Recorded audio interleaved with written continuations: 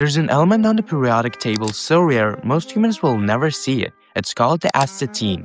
Astatine is radioactive and disappears almost as soon as it's made. At any given moment, there's less than 1 gram in the entire Earth's crust. Scientists have only ever produced tiny amounts in labs, just a few grams at a time. Its chemical behavior is mostly a mystery. Astatine sits between iodine and tellurium on the periodic table, but because it decays so quickly, nobody can study it properly. Some predictions say that if you held a piece in your hand, it would vaporize almost instantly.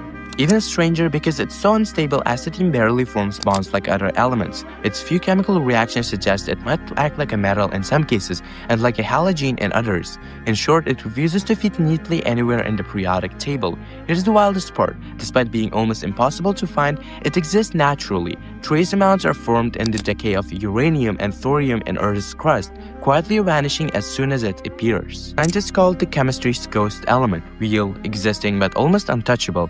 It reminds us that even in something as structured as the periodic table, nature can still hide secrets that defy study.